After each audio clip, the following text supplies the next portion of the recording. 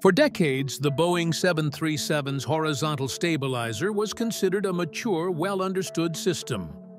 There was no grounding, no emergency directive, no public warning. But quietly, the FAA has just proposed a move that changes how regulators are now viewing the jet's flight controls. Not the engines, not software, but a flight-critical component that directly controls pitch, now linked to reports of dangerous oscillations. This wasn't a crash. It was something far more unsettling. So why did they act now? And how serious is this issue really? Let's discover, what exactly did they do here? Because despite the reactions this sparked, this wasn't a grounding, and it wasn't an emergency action. What they're issued was a Notice of Proposed Rulemaking, or NPRM, a formal regulatory step that signals a shift from monitoring to mandatory oversight. This proposal applies specifically to the Boeing Next Generation family and focuses on one flight-critical area, the horizontal stabilizer system. According to the proposal, they are seeking to require detailed inspections aimed at identifying wear looseness and mechanical degradation within the stabilizer components. This is not advisory guidance and not a recommendation that airlines can ignore.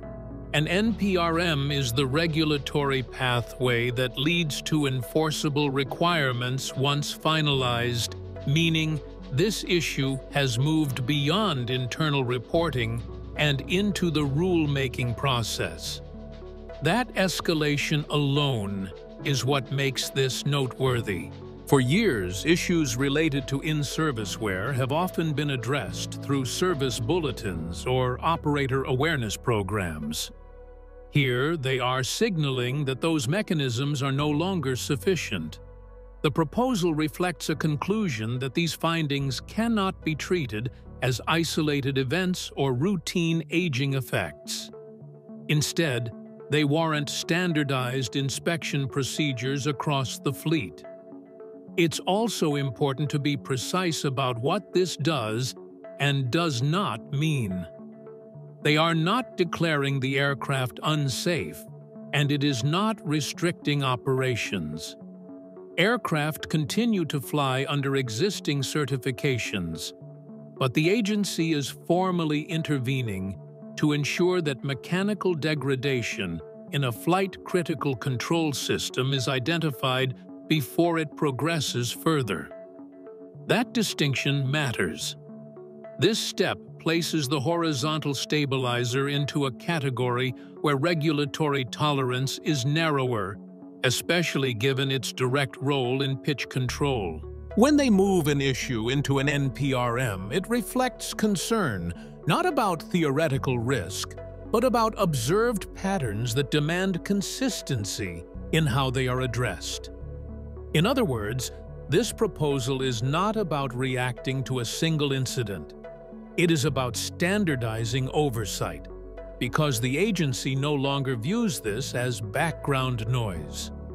If you want to understand how regulators really think about aircraft risk, not just the headlines, consider subscribing.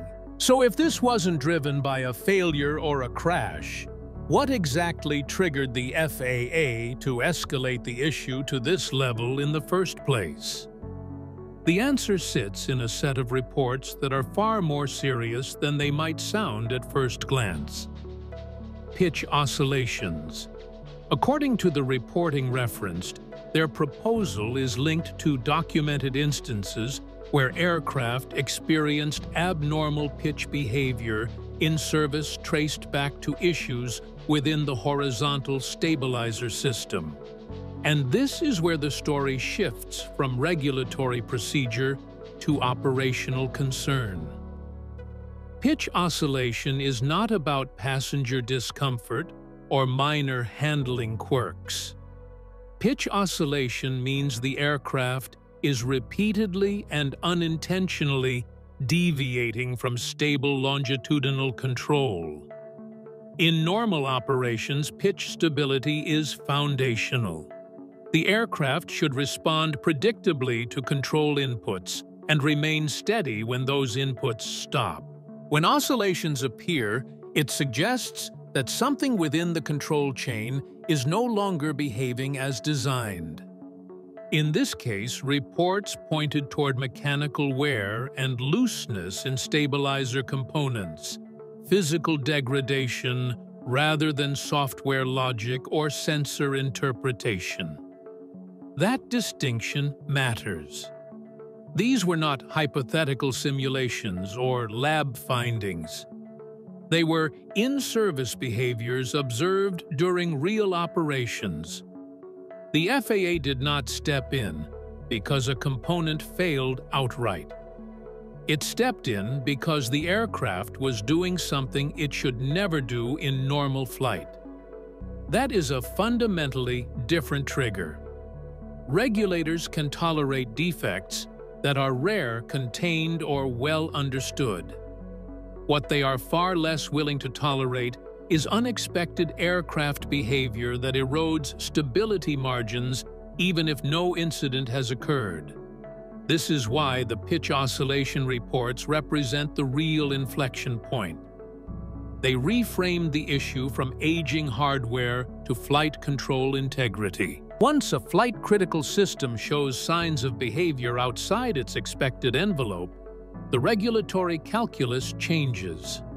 At that stage, waiting for further data is no longer seen as neutral. It becomes a risk decision. And importantly, none of this suggests an immediate danger or loss of control scenario. The aircraft remains certified and operational. But it does explain why they chose to escalate from monitoring and reporting into a formal rulemaking pathway. The agency wasn't reacting to headlines. It was reacting to behavior. And that leads directly to why this development caught so many across the industry off guard. Do you see this as a maintenance issue or a deeper design oversight? Curious how you read this. The Boeing 737 Next Generation is widely regarded as one of the most mature commercial aircraft platforms in service. It has been flying for decades with thousands of airframes delivered and millions of flight hours accumulated worldwide. Its systems are not new experimental or recently redesigned. The horizontal stabilizer in particular is a long-established mechanical system that predates the MAX era and has been considered well understood. Because of that history, most operators and regulators expected any late-life issues to remain within the scope of routine maintenance and service bulletins, not formal regulatory escalation. That expectation is what made this moment unusual. The reports did not introduce a new technology risk. They emerged late in the aircraft's life cycle on a platform that many assumed had already revealed all of its major operational surprises. What changed was not the existence of wear, but how the FAA chose to respond to it. The agency moved from collecting service difficulty reports to proposing standardized mandatory inspections across the fleet. That shift signals a change in regulatory posture. It reflects a lower tolerance for variability, even on aircraft that have historically been given wide operational margins due to their maturity and track record. This is why it would be inaccurate to say no one knew about stabilizer wear. The more precise truth is that few expected they to formalize oversight in this way at this stage of the aircraft's life. Mature programs are typically managed through incremental adjustments, not broad regulatory action. By advancing this issue into the rulemaking process, they are effectively saying that longevity alone no longer guarantees regulatory comfort. Past reliability does not exempt a system from closer scrutiny if in-service behavior challenges assumptions about stability and control. This development also reflects a broader shift in how legacy fleets are viewed. Rather than assuming that time in service automatically equates to risk reduction, regulators are increasingly willing to intervene when patterns emerge, even if those patterns fall short of failures. That recalibration is what caught many observers off guard.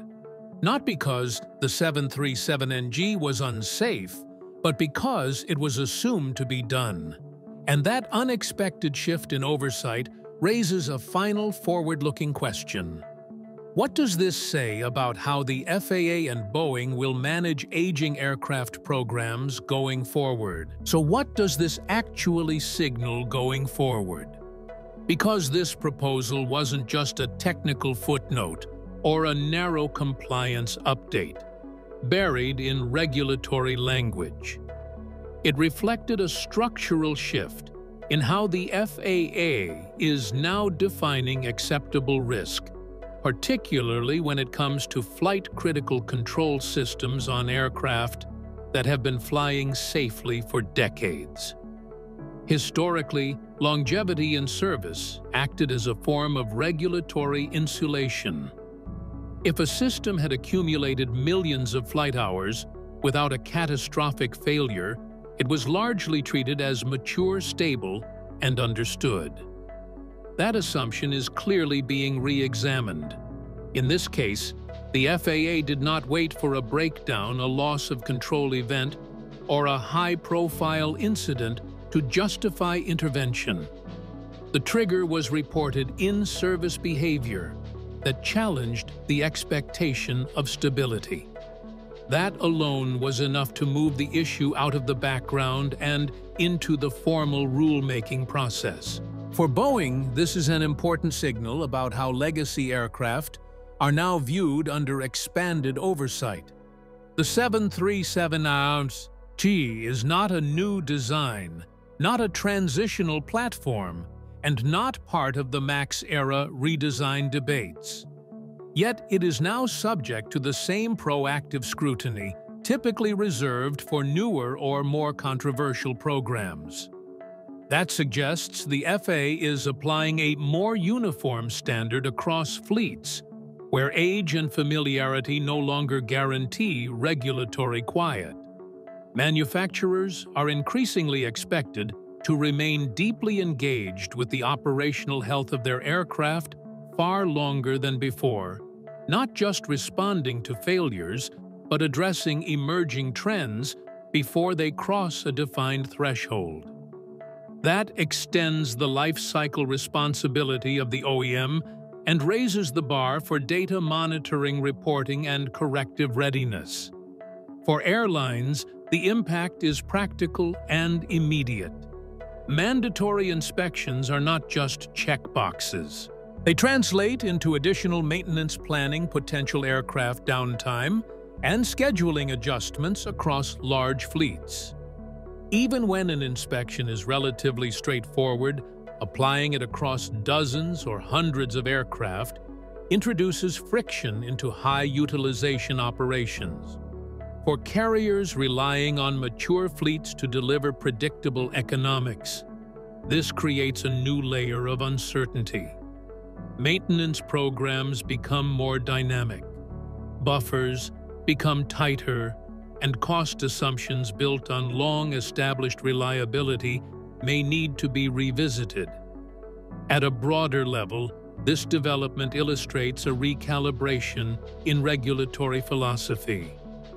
The FAA appears increasingly unwilling to tolerate unexplained behavior in flight control systems, regardless of how rare it may be or how long the aircraft has been in service. Stability is no longer something that is assumed based on history alone. It must be continuously demonstrated through data inspection and verification. That represents a more interventionist posture, one that prioritizes early signals over retrospective conclusions. And that's why this proposal matters beyond the specifics of one component or one aircraft family. It wasn't about an imminent danger or a sudden failure. It was about how much uncertainty regulators are willing to accept in systems that directly control an aircraft's behavior. The message is subtle but clear. Even on aircraft that everyone thought were already finished, the margin for unexplained risk is getting smaller. This wasn't about a broken part. It was about how much unexplained behavior regulators are still willing to tolerate, even on aircraft everyone thought were already finished.